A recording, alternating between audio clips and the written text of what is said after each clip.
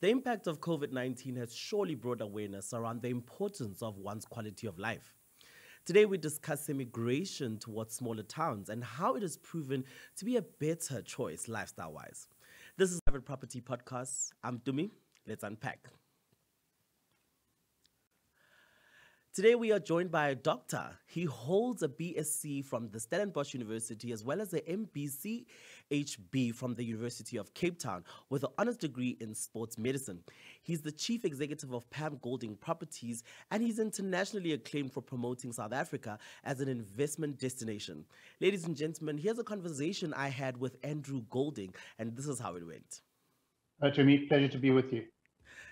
It's always a pleasure, and having a man of your stature on our podcast is truly a feat for us. And we are talking semigration, something that's so popular in the property market now. You know, it's something a lot of people are doing. So let's jump into it and say, if somebody doesn't know what semigration is, let's go into detail and let's tell them what it's about.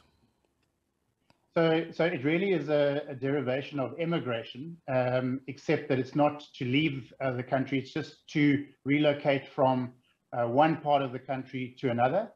It's actually been around for a long time. I think that the term was first coined about 20 years ago when there was the first wave of potential purchasers leaving the northern parts of the country and moving down to the south. And the trend has really continued, but has obviously accelerated with COVID and has been a central feature of a number of the characteristics of the property market that have changed as a result of COVID and the so-called new normal.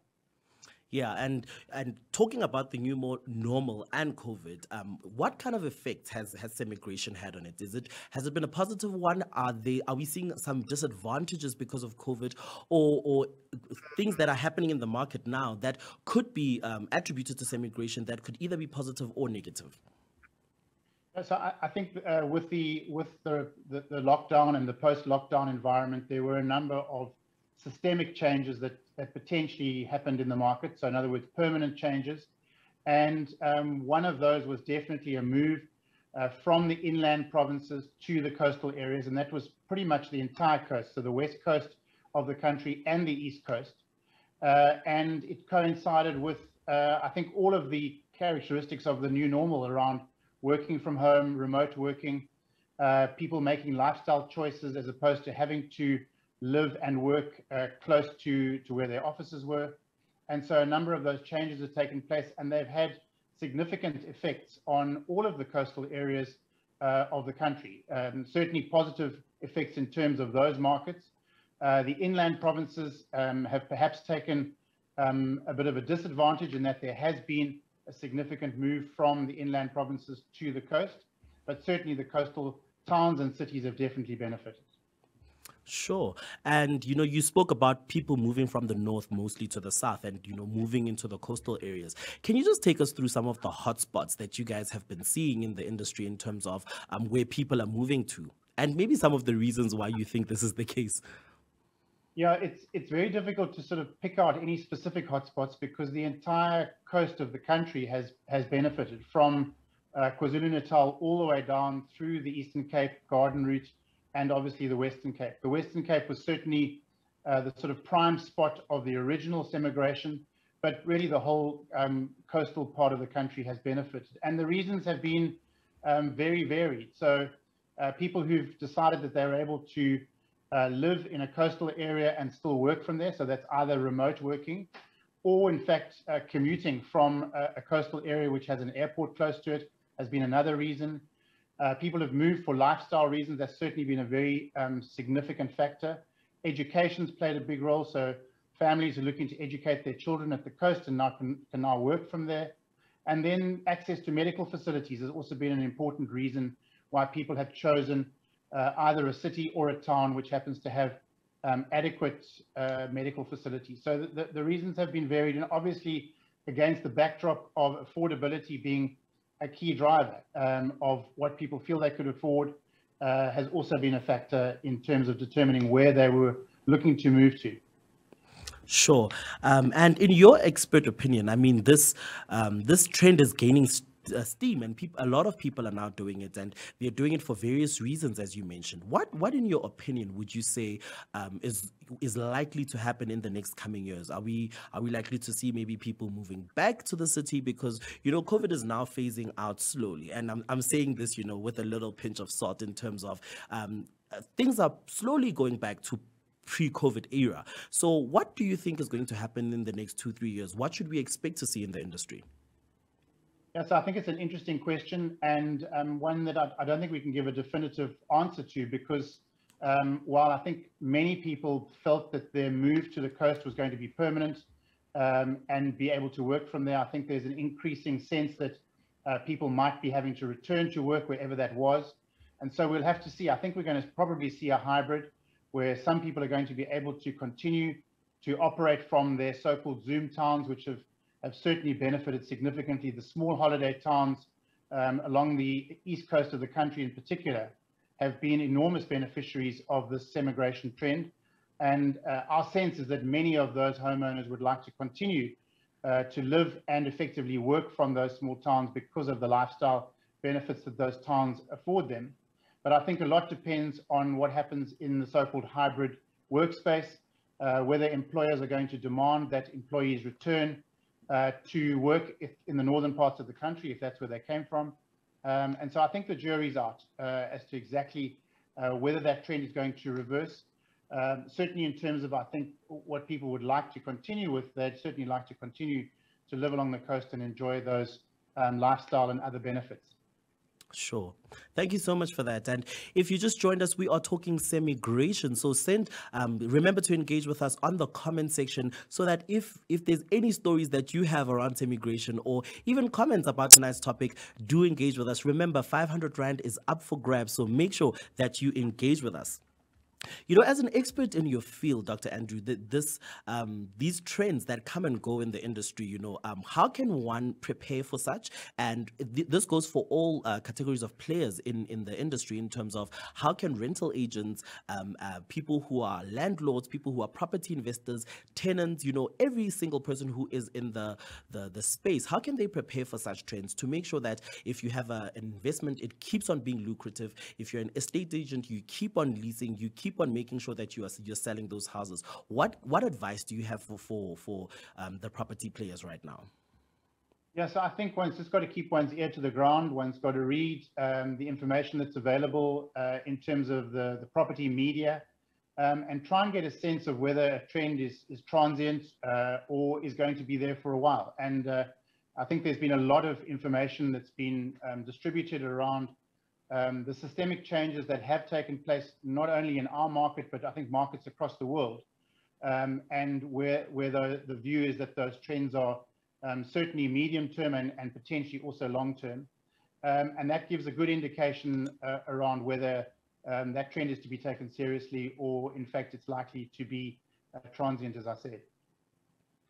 Sure. And before I let you go, I would just like to quickly ask you this question. If you were to semigrate anywhere in South Africa apart from where you are currently, where would you go? Well, I think, first of all, I'd do my homework. So I think it's very important to make sure that you have as complete an understanding of a market, what's happening in that market, what the costs associated with moving are, what are the features that one must be aware of that are driving you. So if it's education, do your homework around the education environment. If it's lifestyle, make sure that you understand that, and really just take your time around the purchasing decision, because it's obviously a big one, probably the biggest one in most people's lives, and one needs to have as full a set of knowledge as possible before one jumps into a certain direction. Sure, no, definitely. And one of the biggest stumbling blocks in property space is affordability. A lot of people sometimes bite off more than they can chew, and they don't really afford. So research and making sure that they know what they're getting themselves into is one of the most important things. Any last words about Semigration before I let you go? So I think there's an opportunity to do a lot of desktop research before sort of looking at a particular area. And then I think it's just really important to consult as many credible people as possible to get as full a picture as possible of the particular area that you're looking to potentially invest into. And then just recognize that property is a very hyper-local environment, and that values can differ from street to street, values can differ even within a street, and therefore it's really, really important to get as much detailed information as you can and have as informed an opinion as possible before taking the plunge. Thank you so much. And I think after tonight's episode and tonight's conversation, people will definitely have an informed opinion. Thank you so much for joining us. We really appreciate you taking our time in your busy schedule to join us tonight. Have a great night. Great pleasure. Thanks very much. Thank you. A very insightful conversation there we had with Mr. Andrew Golding, talking semigration. So if you're considering semigrating but aren't really sure, let's take a look at Brian's story, and maybe this will give you that little inspiration to semigrate. Brian is 36-year-old and formerly worked as a financial advisor for one of South Africa's big banks. Prior to the big move away from Pretoria East, he had been somewhat in a dull routine. He'd go to work, head home, play with the kids a little bit before falling asleep. Brian used to go to the office every day before COVID. He liked it since it allowed him to get away from the rigors of the home life. Brian's company had to close for 2 weeks due to COVID, and as a result, his regular routine was disrupted. I've always been a routine person, he says, but because of COVID-19, that had to change. Brian despised the first couple of weeks in lockdown, since he had to work remotely. He would usually complete his tasks before 2 p.m. This helped because he then started spending more time with the kids, going to the gym more often, and even taking up cooking. He was still frustrated, however, and he felt that there was something missing. While watching the news one day, a reporter claimed that individuals were relocating after COVID in order to change their lifestyles. Brian recognized this as a change that he could need. He told his wife, and luckily she agreed. They packed their stuff and headed for Cape Town. Brian now resides in the Western Cape and works from home. Him and his family are more happier now. They enjoy their new place because of the beautiful sunset and the sunrise views. The house is considerably larger than the one they had, which means the kids have their own playroom upstairs where he can finally have a little bit of peace and quiet to do some work. The moral of the story tonight really is that you can be like Brian and allow that change to come into your life, and if you want to move, do so. The most important thing about it is to know what you are letting yourself into. And that's it for today. Thank you so much for showing us love on Facebook and interacting with us and sharing the post. And I'm sure that you had a very good time tonight learning about Semigration. It is time right now to announce the winner of that 500 Rand cash prize. And it goes to none other than... Okay, wait, I'm waiting for that drum roll. All right, the name is there, Hope Mutiani. Thank you so much, Hope, for sharing and engaging with us. We will see everyone else tomorrow right here, 7 p.m. Have a great night.